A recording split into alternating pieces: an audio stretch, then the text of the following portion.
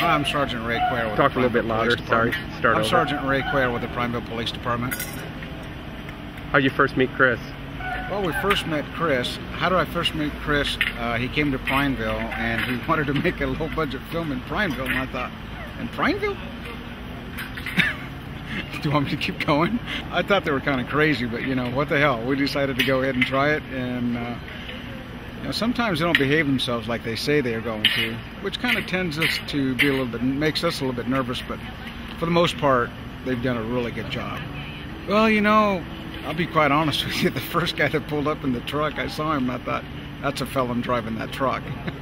But turned out to be, he actually had a valid driver's license, so it was all right. It could have been that he was just from Los Angeles, yeah. No, I'm not from Los Angeles at all, no, I'm from Texas.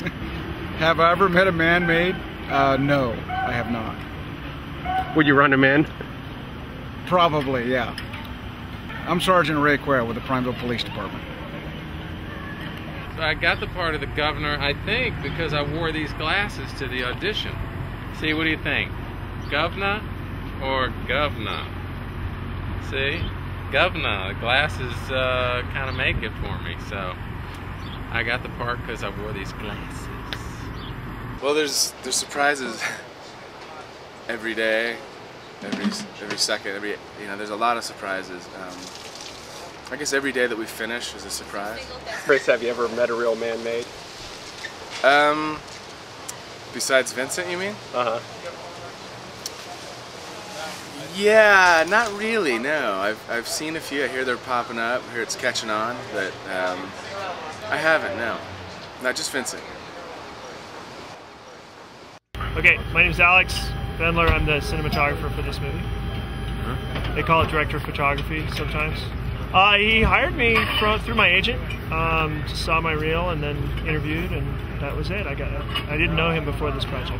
Working with first-time director is always a challenge, and it's invigorating. I mean, you see things in a new way, and he brought a lot to the project, and he wrote a great script, so you know, made it a lot of fun too.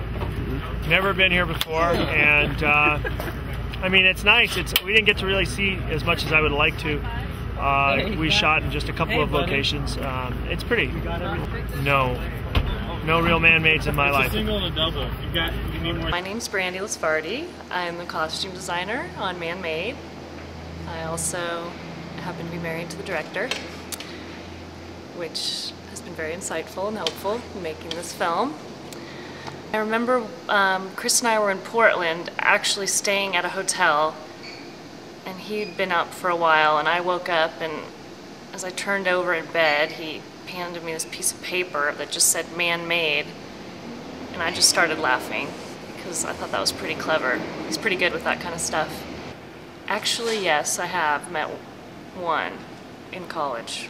I worked as a maid, and there were some co-workers that were, there was one actually that was a man-made. But I can't say that I've met a lot of them. I don't know. The outfit, yeah. Well, the outfit is years in the making of experimenting with different kinds of aluminum foil and cardboard chaps and spurs and hats and things. So this is actually, yeah, so this is new color scheme. What can we tell you about Man-Made? Man-Made's day 22 of 22, right? Yeah. This is where it's almost over. This is the last hurrah. Dangerously close. Dangerously.